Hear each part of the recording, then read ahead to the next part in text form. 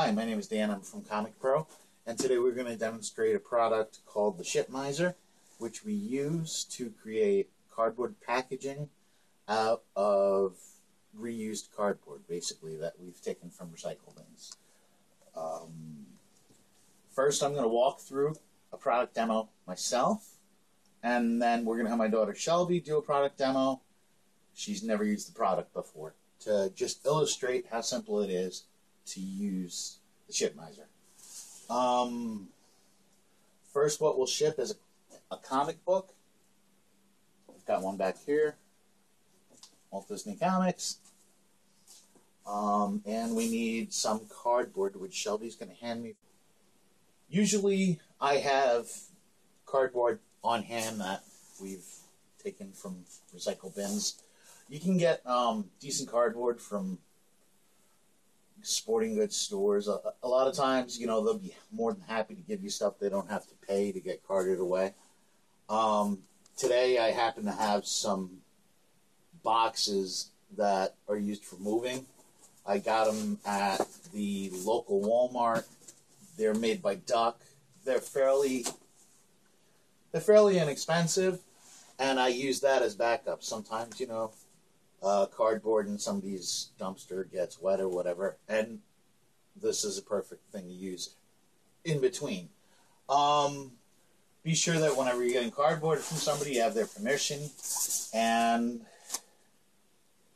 usually if you treat them with respect, they'll treat you with respect. I have a place that gives me cardboard, and it's pretty much broken down nice and neat, put to the side for me, and I use it. And it makes nice packaging. So, but this is like I said, from the local Walmart. It costs like 60 cents a box or something like that. There are different types of templates. This one is actually for bags. We're going to do a comic book right now, so I'm going to use the current comic book template. These can be labeled. There is a possibility by the time you see this video, these have been labeled differently. We're still in production of many different templates, but they'll all be for sale on the website or from your distributor, and there will be one that looks like this that'll do what you need to do. Basically, what we use we lay the template on the cardboard. You want to make sure, you know, well, I like to make sure that we plan ahead on our cardboard usage. Depending on the cardboard, it's kind of weird, you'll get to know what cardboard is good to use for what kind of stuff you're going to ship. But we'll talk more about that at a later time. I like to use these blades. We provide them on our website. They're called handy cutters. And what they have inside is basically a one-sided safety razor blade. And it goes in there. And the reason I like to use it is because it runs along the edge of the template. It's nice and flat, and it goes along the side of the template, and it makes it easy, especially if you're not that skilled with a cutter. It makes it easy to cut the templates out. Basically, you're just going to use the cutting side of the blade. You're going to push down on the template on top of the cardboard. Make sure you're cutting on top of something. They make professional cutting mats, especially for the graphics industries and stuff like that. They're usually 4x8 sheets. It doesn't fit well on a folding table. They have all different sizes. I have tons of cardboard around. I made my cutting mat out of cardboard. So, put your hand on the template. You watching, Shell? I'll walk you through it. Blade side to the cardboard. You're just going to run it. I'll do from the side first. Run it along the side and push down on the blade. All right? In between each cut is a good time to reposition your hand because you want it near where you're cutting. Okay? And just push down and basically just outline the pattern onto the cardboard, and you'll see here it lifts right off. Let's come along the top. Now, I don't know, some people have problems. I have gotten used to, I actually force myself to become handy with the left hand on this. A lot of people aren't. The knife is sharp. Just do whatever you're comfortable with, Shelby. But you'll see, even with the left hand, you just ride it along the side. Don't have to go fast. Take your time. Same thing here. And then again along this side. And then if it sticks a little, like it did here, my left hand isn't as strong as my right, just cut it again.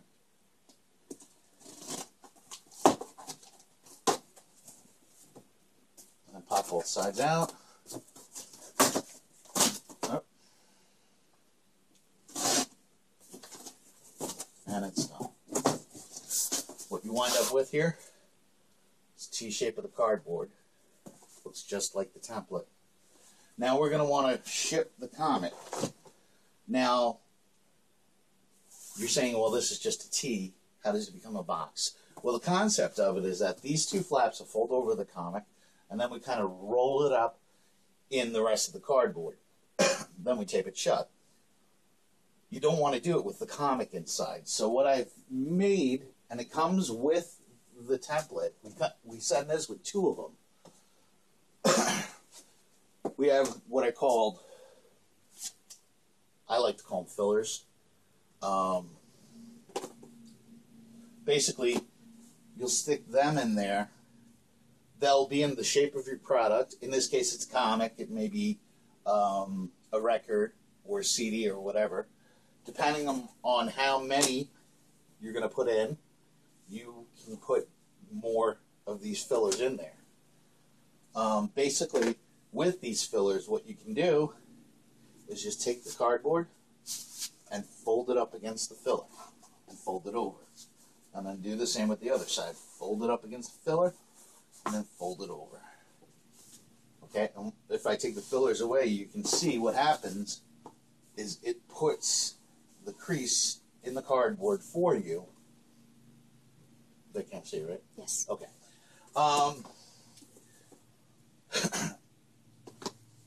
And that makes the box nice and square, easy to put together and tape, and it just looks professional and nice in the shipping process.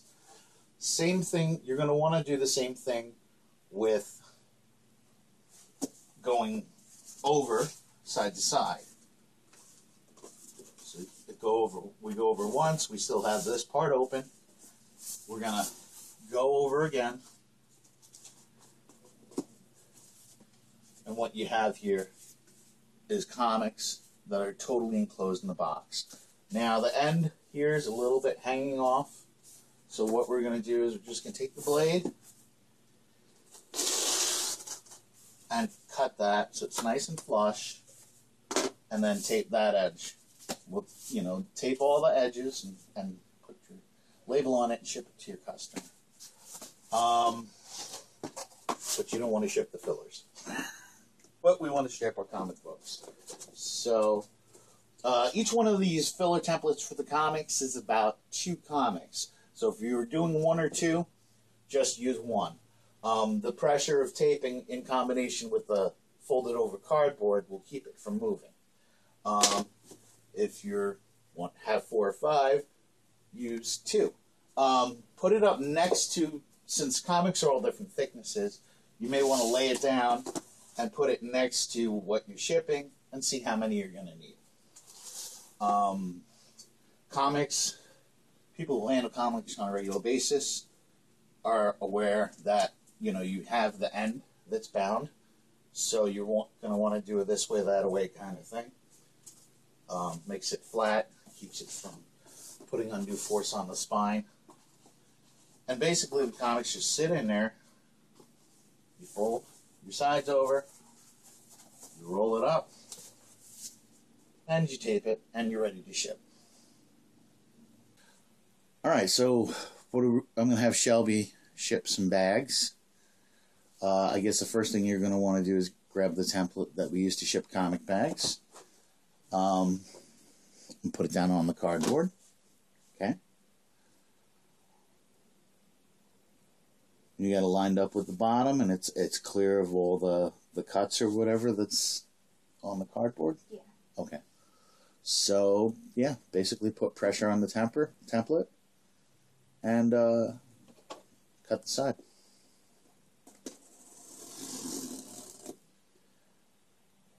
All right, and then you can cut along that top of the T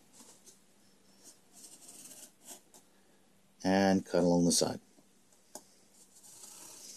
And do you feel, is it cutting through? Yeah.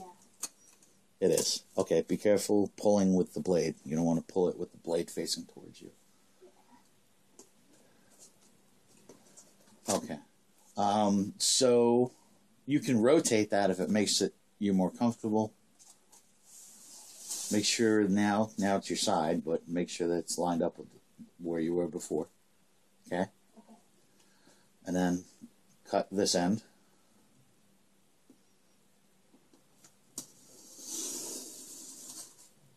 Great. And then you can rotate it again and cut the other side.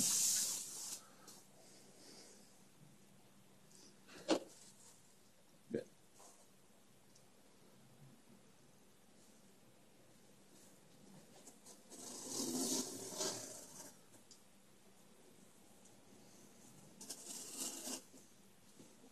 Right. Good. Good job. Excellent. Is it all free? It is now. Okay.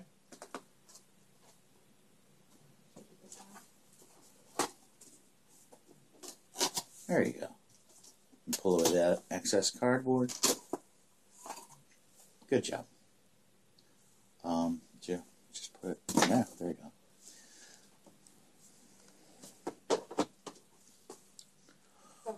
Okay. Maybe flip it over so that, yeah, this way any printing is on the inside. All right, you've got the current bags there. Looking at that thickness, you're going to need more than one filler, I'm assuming, correct? Probably, yeah. Usually, I think we use 2. Put it next to it just to see. Yeah. Yeah, so that'll work. Now, these are the same size as comics. The bags are longer. So you're going to want to rotate. Well, all right, you could do it that way. You could scoot it from one side to the other. I like to rotate it so I get a nice straight line with the side of that cardboard. Yeah. And then you can just fold the flaps over. There you go. Good. And then do the same with the other side.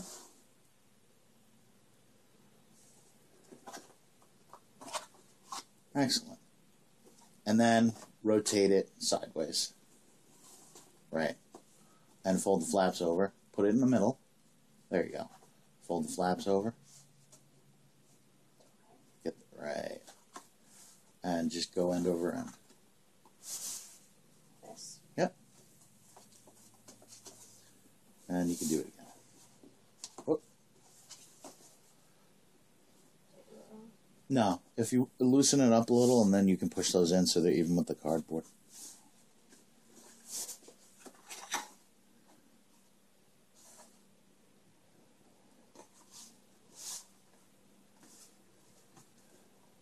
Great. And just, there you go. And it's almost like you only need to apply pressure near the corners. There you go. And just fold it over again. And you've got a rectangular box, and when you tape it, you'll, with the cardboard, the comic bags in there, right, just fold them over, and fold it over.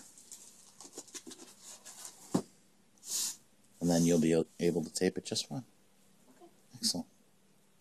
Good job. Say bye, everybody.